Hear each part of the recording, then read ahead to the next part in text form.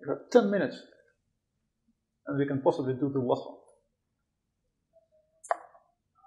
which is going to be triple with the necessity of changing the, well, varying the limits as with the triangle. And I will do the complete analog, 3D analog of the triangle. The analog is going to be a pyramid. So, should we go to the last example? So this way, I will finish doing triple integrals, and tomorrow is going to be saved for your questions, if you have any about integration.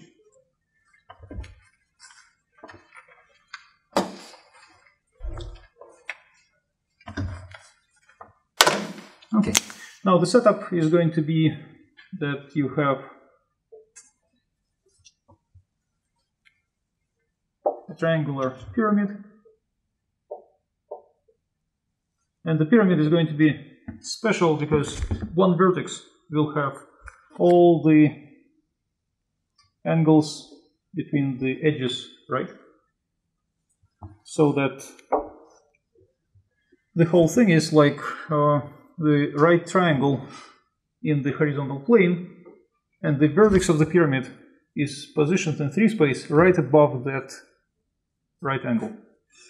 So that suggests naturally that this vertex is chosen as the origin of coordinate system. The 3 edges from that vertex will be chosen as coordinate axis, so x, y, and z. And again, let me do the same program I have on file, making different choice of the order, so that you can compare and see that the computation is different, but not conceptually different. So the question is about, okay, let me choose notation. That vertex is called S. S. P has length 2. SQ has length 3.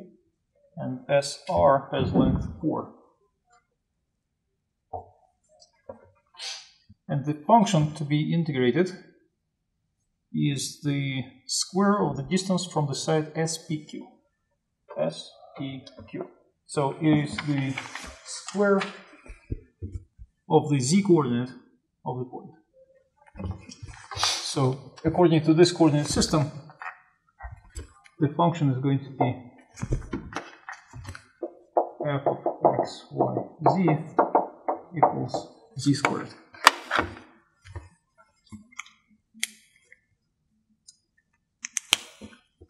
And the question is to find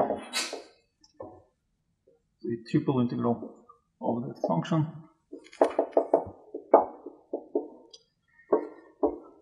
over the whole pyramid. We'll call it R again. Well, R is used, whatever the pyramid is.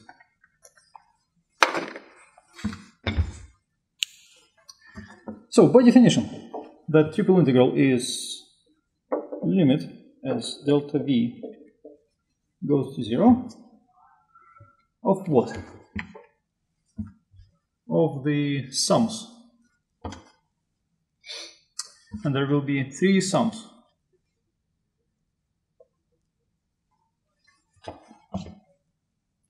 And what is it that we are adding up? We are subdividing the whole pyramid into little boxes. And then for each box, we choose a point inside with coordinates x, I, y, j, and zk. And then we evaluate the function f at that point.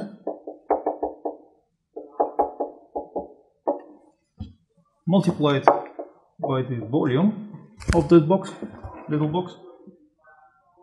And we add over all the boxes inside the pyramid. And let me choose the order different from, so I chose x, y, z in the nodes. Let's choose z, y, x. Oh, should be I.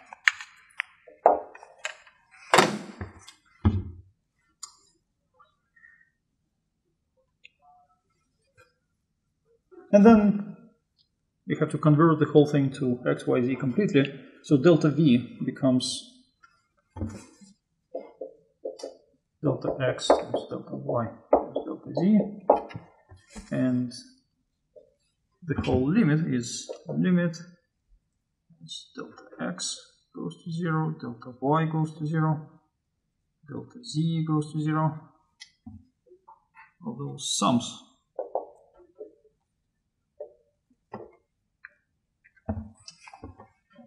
F of xi, yj, and zk times delta x. Well, my choice was delta z first times delta y, then times delta x. So if I choose the order of those deltas appropriately, then the innermost thing already looks like an integral with respect to z, and I end up having limit as delta x goes to 0, delta y goes to 0 of sums over I and j of integrals with respect to z of the function f of xi, yj, and z times delta y times delta x. And the fundamental question is about the limits. So we have to look at that summation over z. So we add it over z, meaning that we add up all the values in direction of z. So that summation was about looking at those stacks, vertical stacks of little boxes. Now the problem is that the size of that stack differs as we move around the pyramid. The stack is practically nothing at the corners, and it's very long around the origin. So the limits of the stack are going to be those two things, and we notice that in this case all the stacks begin with the value z equals 0. The bottom limit is easy, it's not changing. The upper limit is changing. Now if you look at that 3D stack, what is that limit going to depend on? It will depend on those two values, xi and yj. Right, so we expect that to be a function of xi and yj, of both. So xi and yj give you a point in the xy plane. Right? So let's look at that point, xi, yj. How do we determine the height of the stack above that point? We have to determine that point on the plane. Right? So we need the equation of that plane. So we find an equation of the plane that provides this limit of the plane PQR.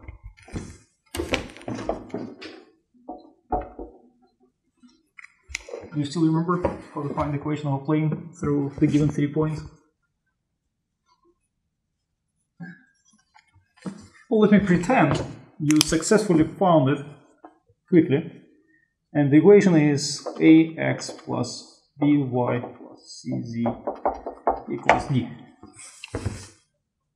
So what do you do with that equation? And notice that there are many equations. you multiply the whole equation by a constant, we have another equation of the same plane. So don't worry about the choice of which equation to use. Because what you will have to do is you will have to figure out the z value out of this equation. So you'll have to solve for z, because the x is going to be actually that xi, y is going to be yj, and z will be something you would have to solve for.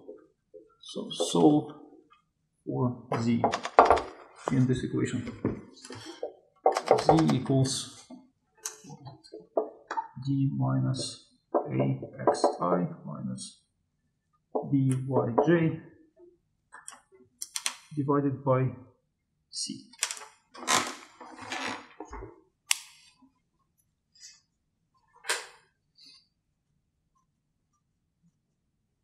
And then this is a function of xi and yj. You can take this, put it as a limit.